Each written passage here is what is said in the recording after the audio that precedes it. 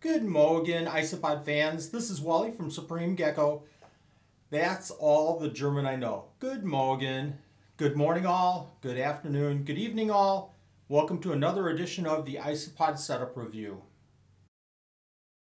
The Isopod Vlog. And this one's coming from Marc Kahler from Germany. So let's take a look.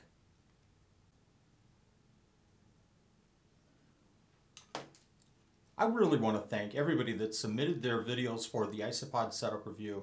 This is a fun exercise.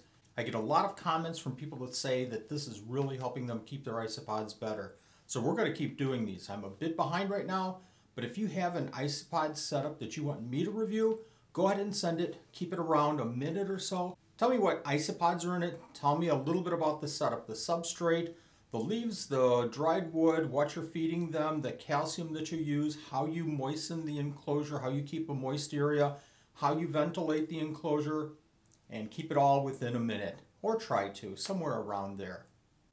Again, this is from Mark from Germany. If you're from Germany or another country other than the US, leave a comment below. I'd love to hear from you. Let's get into the video.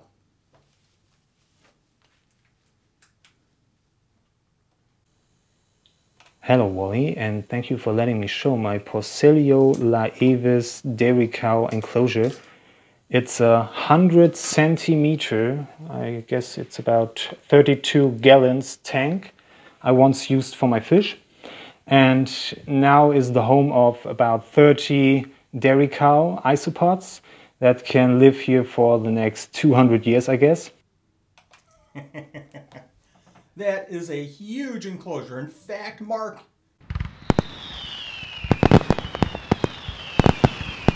I'm proud to announce that you're the winner of our biggest enclosure ever submitted on the Isopod Setup Review. Congratulations.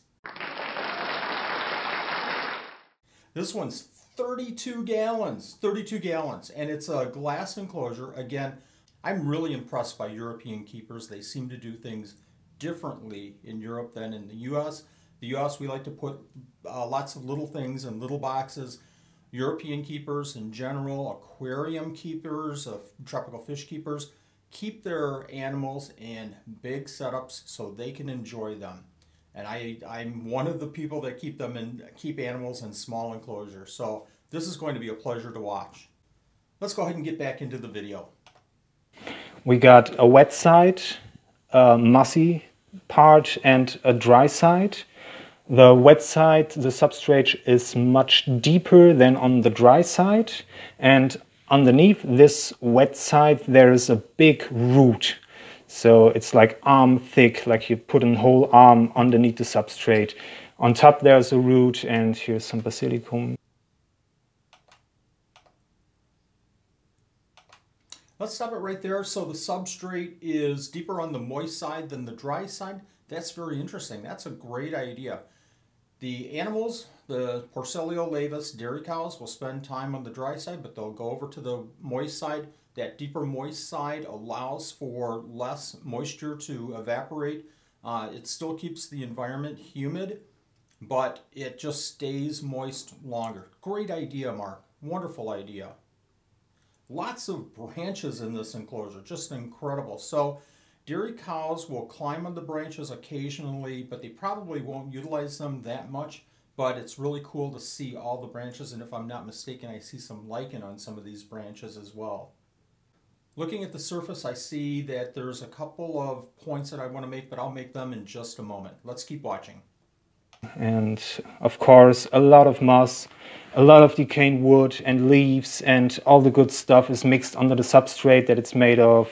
Earth and pine flakes and all other stuff I found here. I'm going to stop right there. So you're mixing in the leaves and wood and everything right into the substrate, and you need to do that, and keepers that do it right will mix in leaves and wood, whatever they can, into the substrate to make that substrate last longer. What I'm missing are leaves on top of the surface. You see, there are way too less. I need a bunch more there. But Yeah, I hope you like it, and it's kind of a new thing because most of us only keep isopods on those little boxes, and my son and I thought, why not creating a little piece of forest here in our home, right on top of our fish tanks. So, greetings from Germany, and I hope you enjoy the video and give me some advice.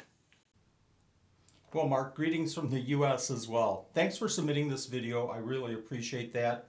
Again, and you identified this issue. You need more leaves on top. These dairy cows will burrow into the substrate and on occasion and find those leaves, but having a pile of leaves on the dry side, they'll be able to move over to the dry side and eat those leaves. Food's important, and you don't mention what you're feeding the isopods just yet. Foods are very, very important. Dry leaves and decaying wood is most important. I see wood in this enclosure. I'm not sure if it's the flakeable wood, if it's decaying wood. Make sure that it is so that the isopods have an easier way of eating that wood. I don't believe I remember hearing about a calcium source. So you absolutely want to have some kind of a calcium source in there. Some type of crushed eggshells or calcium carbonate or something like that in here as well.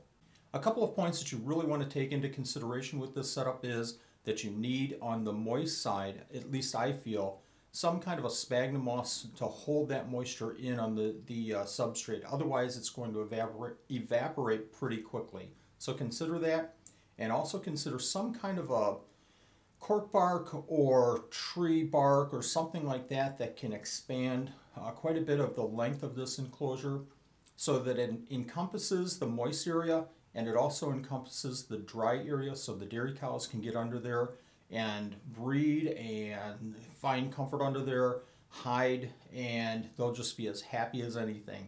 When I look at my dairy cow enclosures, I find 99% of them always under the wood. They just congregate under there, they have their babies, the mankai, and they're just as pleased as anything having a piece of wood that keeps them fairly in contact with that substrate, or at least gaining the humidity of that substrate, especially on the moist area, and really enjoying that piece of wood extending the length or most of the length of the enclosure. You didn't mention if you have a top on this enclosure or not. I'm guessing that you don't. If you don't, that's huge ventilation. That's great ventilation, but you might be losing a lot of humidity and moisture from the moist area from not having some kind of a top. So you want to play around with that. If you find too much or too quickly that moisture is drying out, you might want to put a half of a lid on there, maybe a piece of plastic or something, just to keep some of that humidity in. Otherwise, I would give this setup a yellow. I'd like to see, again, more sphagnum moss on the moist area. I'd like to see some kind of a piece of wood extending, maybe a concave piece of wood extending from the moist area to the dry area. I'm not sure if you're offering the calcium or not. Make sure that you are, and make sure that you're feeding a variety of foods. That's way down on the list, but it's something that you need to do as well. This is a great enclosure. Thanks for sharing this, Mark.